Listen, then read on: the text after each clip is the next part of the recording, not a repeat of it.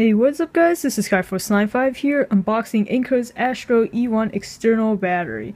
So this one was given to me as usual for my unbiased and thorough review, and I have received quite a few of Anker's external battery packs, so I have quite a bit of experience with their technology. I have the PowerCore 10400, as well as the 10,000 that I recently just unboxed. So check out my channel to see that video.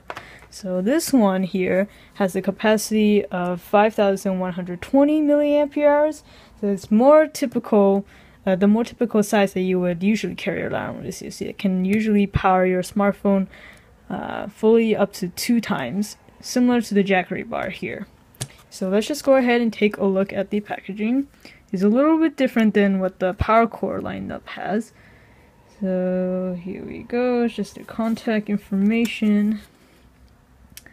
Talking about the Power IQ technology.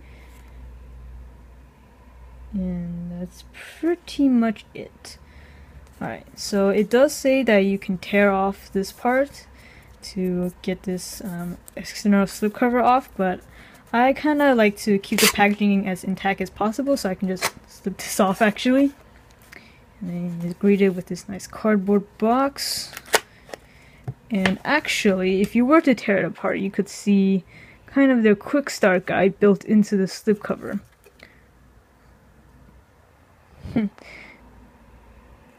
So, yep.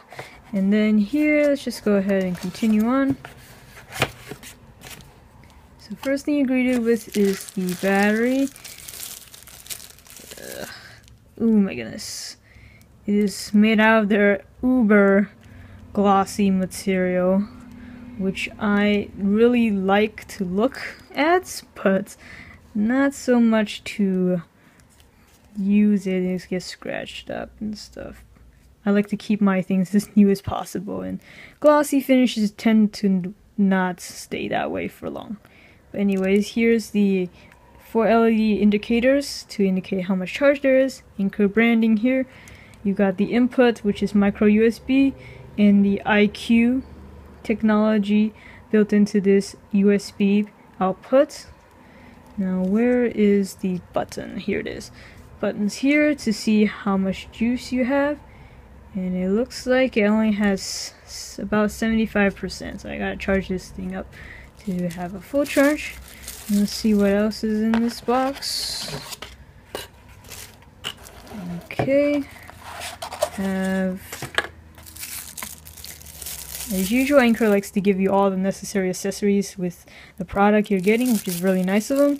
And here is the micro USB charging cable, as well as a nifty tiny little mesh pouch with a drawstring, which is really nice. I'm going to fit that in here.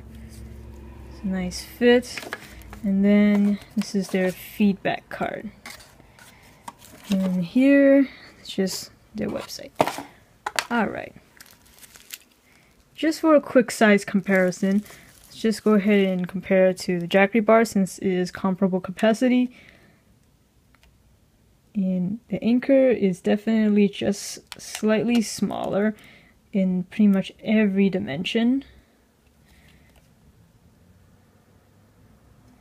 So yeah, but what the Anker lacks, that the Jackery bar does have, is the a flashlight actually, which, you know, it's just a little extra thing, but it would have been nice if Anker had included this. I believe the previous iteration, this is the 2nd generation E1, the previous iteration did have a bunch of other accessories like extra features like a flashlight and I believe a laser pointer, but that one was only able to output at a maximum of 1 amp, but this one is able to have variable outputting voltage, so this one is definitely a better buy. But that'll do it for this unboxing video. I'll have a review of this up shortly. Make sure to subscribe for my channel, YouTube channel Skyforce95, for more product reviews and unboxings like this. Thanks for watching.